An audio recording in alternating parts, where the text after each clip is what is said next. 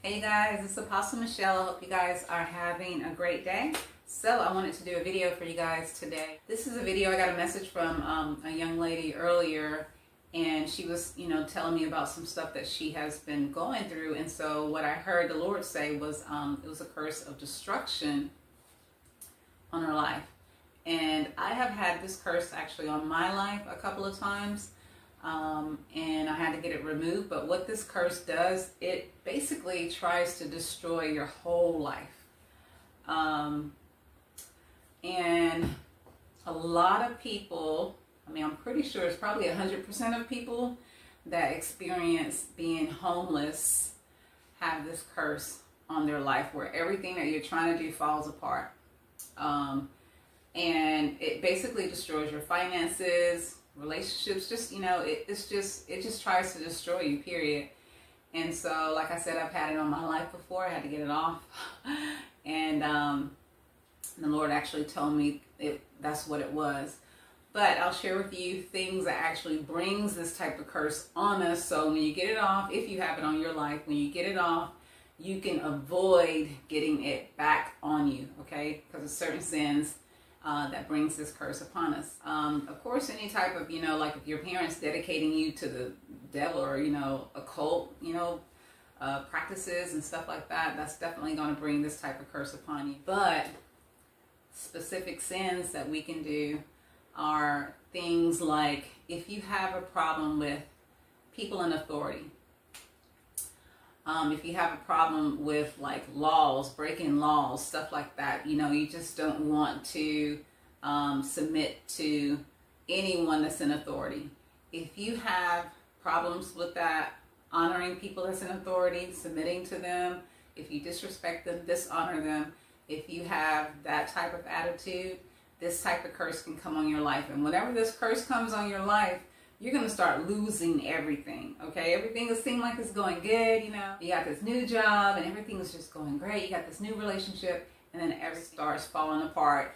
It could be like after you've been there for a while or been in this relationship for a while, everything just starts falling apart. Finances, things just start drying up. Every time money is coming in, it's just going out. Like you're like, where's all my finances going? Until this curse totally destroys your finances, everything. Okay? That's why it's called a curse of destruction, because it destroys everything. And so, like I was saying, sins that can actually cause this type of curse to come upon us. If you have problems with people who are in honor, people who are, that you're supposed to honor, people who are in authority, basically. Like your parents, if you have ever disrespected your parents, if you have unforgiveness in your heart towards your parents, if you have fought your parents, let's say if your parents were abusive parents and you fought them because they were abusing you, that's still dishonor. And let's say if anyone that's in authority over you, you reject the authority, you dishonor them, you disrespect them, you gossip about them, breaking the laws, like stuff like that, like you don't have respect or honor for authority, people in authority, any of that. That can bring this type of curse upon you. The Bible actually talks about honoring your mother and your father, basically so you'll have a longer life, because if you don't, what that does, this curse is going to come upon you, and it will even shorten your days if you don't honor your parents. Also, something else he did say is if you have been in a marriage and you don't honor your spouse, that can be anything, maybe you can go out and commit adultery. Maybe you can secretly have lustful thoughts in your heart towards someone. Maybe you can dishonor them, belittle them, dog them out, make them feel like they're nothing, like just dishonoring your spouse, someone that you entered into a covenant with. Okay, that type of curse can come upon you because of that. So what we have to do, if we have did any of those things, if you are a person that likes to fight and you like to debate, things, and then you may have an issue with this. If you have arrogance also and pride, and you feel like you know everything, you know more than your parents, you know more than your church leaders, you know more than people that's in authority, and you don't want to, you know, submit to their leadership, whatever, you don't want to submit to your parents, you feel like they're your equal, and just so we all know, our parents will never be our equals, okay? That's not the way they were created. Parents are never equal to their children. They have an authority from God, and they always have that authority. And so what we want to do is, first thing we want to do, if we disrespected anyone in authority, first thing you want to do is repent for dishonoring them, disrespecting them.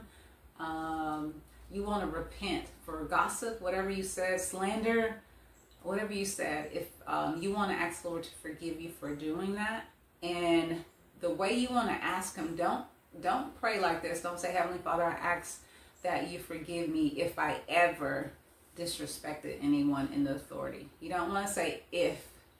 You want to say, Heavenly Father, I ask that you forgive me for disrespecting my parents. I ask that you forgive me for disrespecting a specific person that was placed in authority over me.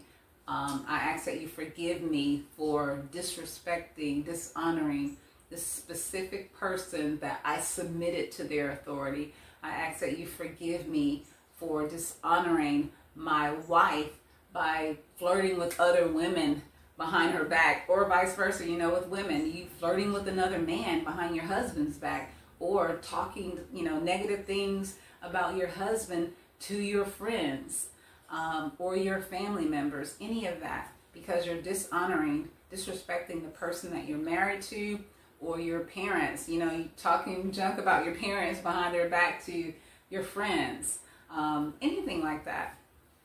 You want to ask the Lord to forgive you for doing that. And I know some people might say, well, my parents was terrible, you know, you just don't understand. But still, we still have to honor them regardless. But you do want to ask the Lord to forgive you for doing whatever you did. If you don't remember what you did or anything specific, ask the Holy Spirit to bring back to your remembrance things that you've done to dishonor people that have been in authority over you. And if you don't know who has been in authority over you, like a lot of people may not understand that when you submit to a church, you submit to that leadership in the church, the pastor. So if he starts acting crazy and you're like, hey, this guy is crazy, and you know, you leave in a bad way, you tell him about himself and you leave. You got to do that the right way because you submitted to that pastor's authority. So you want to do it the right way when you're leaving, okay? And let God take care of that, okay? And so, like I said, if it's a relationship, a husband, wife, you also may need to repent of unforgiveness in your heart towards that person, because unforgiveness can be the root of the reason why we're dishonoring people.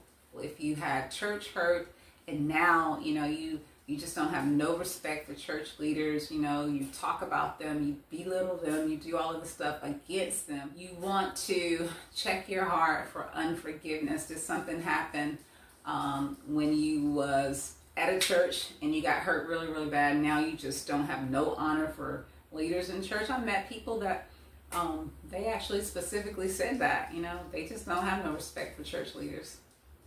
And they, you know, speak against them pretty, you know, badly. But let's say if that's something that you've done, check your heart for unforgiveness. Something that happened to you in the church, forgive the people, forgive the person that did that to you in the church. If it was multiple people, sometimes it's multiple people that they experience church hurt from.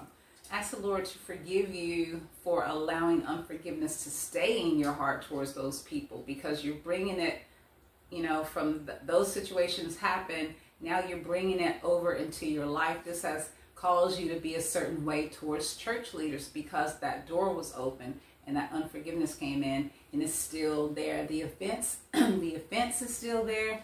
The pain is still there. The hurt that you went through is still there, because now that's a part of your life. That's the way you see I'm not going to respect these people. You know, they're this, they're that. Okay? So examine your heart for unforgiveness. Unforgiveness towards your parents. If they hurt you, they did this, they abandoned you. My mom abandoned me and left me to be raised by my grandparents. So I have to, let me put my puppy down. She's distracting me. I have to let that go. I have to forgive her. I have to let all the pain and everything that I experienced from that, I have to let it go. The Lord actually showed me a vision a long time ago. He showed me a vision of this child. And this child, it was me. It was me when I was a little girl. And I saw a vision of me, and I was in heaven with the Lord. And I was sitting by him, and I was looking in his sea. You know, his sea? I was looking in it, you know, and I was like, what am I thinking? You know, I saw myself looking at it, and it looked like I was thinking. And I asked the Lord what I was thinking. And he said that I was wondering why my mom didn't love me as a child. You know, I was wanting her to love me. I was wondering why she didn't love me. You know, and we may have that hurt and all of that stuff in our heart still because of something that a parent has done to us. So we want to make sure we forgive that parent, that person for whatever they did, because the unforgiveness will be in there, the offense will be in there, the hurt, the pain, all of that stuff will be in there until it's cast out. And so we want to repent. Heavenly Father, I ask that you forgive me for allowing unforgiveness to enter into my heart towards my mother because of what she did to me. She abandoned me, she hurt me, you know, she didn't love me, whatever it is. So you want to be specific. Just be honest with the Lord. He already knows everything, so just be honest with him and just let him know you want forgiveness for allowing that to enter into your heart. And after that, you guys know the basic steps of deliverance that I share with you guys on this channel is first you want to repent like we just did. Next thing, if it's something that's with a parent, something that you've been struggling with for a long time, you want to definitely go in and start renouncing that, because renouncing it is going to do a lot of stuff in the spiritual realm. It's going to remove a lot of layers. And so you want to renounce unforgiveness. And also I want to do a separate video about agreements. And so I'll do a separate video about that. But you want to renounce unforgiveness, and then when you're renouncing it, set your timer for 10 minutes and go in and renounce it for 10 minutes. You're probably going to have to do it a lot longer, but 10 minutes minimum. And because that's going to just remove a lot of the bondage that the enemy has on us. And you want to start commanding it to leave your heart. And so after you have renounced it, you want to command unforgiveness to leave your heart in Jesus' name. Command offense to leave your heart in Jesus' name. Command everything that you feel, the hurt, the pain, everything you feel.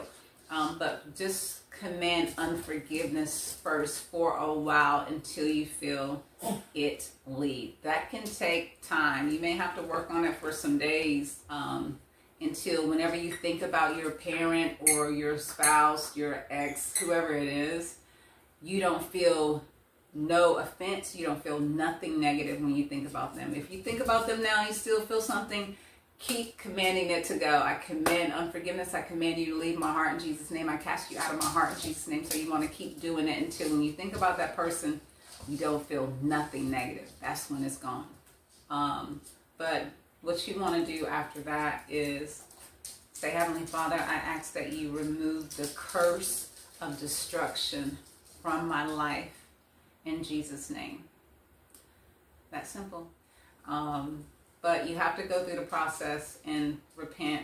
That's really important. And ask him to help you to honor people that he has put in authority over you. And you know what? The best thing to do, this is what I try to do, is just honor all people, respect them and honor them. You know, treat them the best possible way you can treat them, even when they're being crazy. Let them be crazy. Let them, use their free will. If they want to be crazy, that's their free will to be crazy. And but don't let it affect you. Don't let it cause you to sin. Don't let it allow things to get into your heart. If it does get in your heart, just repent. Just repent. Heavenly Father, I ask that you forgive me for allowing unforgiveness to get into my heart, Lord, because they said that. Please forgive me, Lord. And I ask, and then remove it. So you may have to do this your whole life, especially with unforgiveness. It's something that we have to definitely walk in, because the enemy is going to always attack us through people. But those are simple things. Like I said, make sure you ask the Lord to help you to respect and honor people. And something else, I do have a video that I talk about honor, a revelation God gave me about honor. I'll try to link it here somewhere.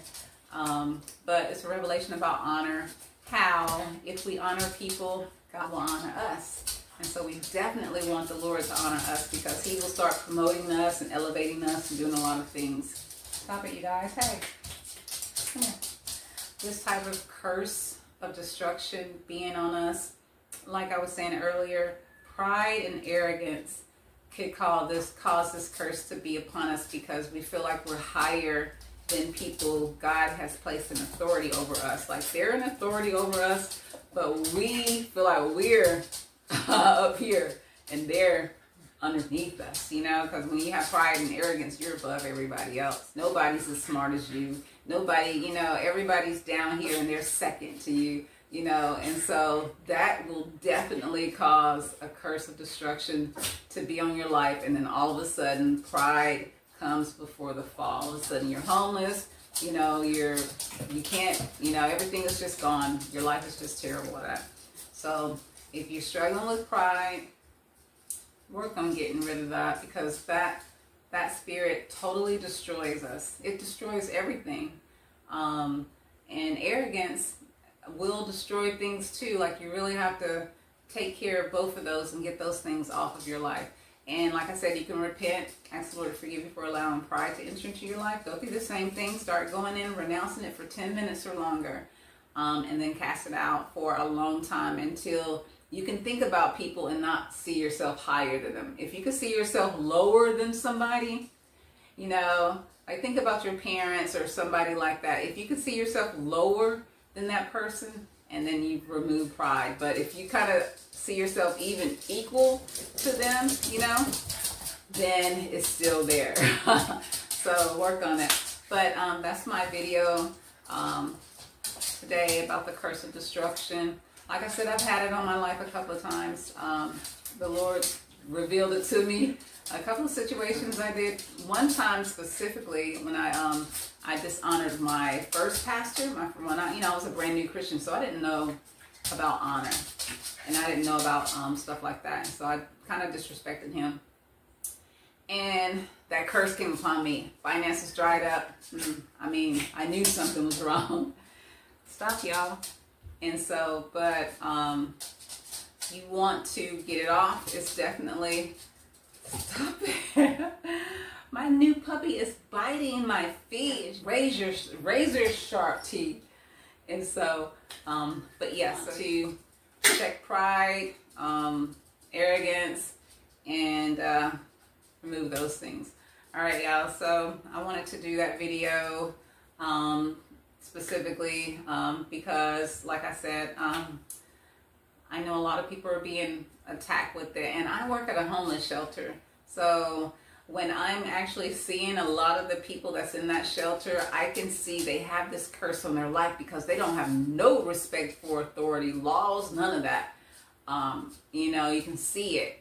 And so I'm like, oh, I wish I could minister to them deliverance, but, only thing I can do is just be a light there and try to encourage them. But I see it a lot.